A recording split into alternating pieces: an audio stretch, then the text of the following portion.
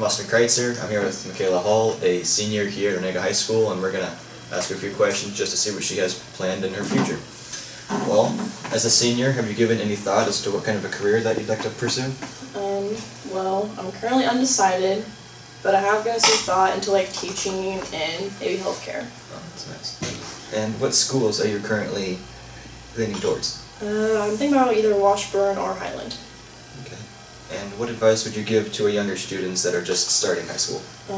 Well, don't slack as a freshman, work hard always, and keep your grades up.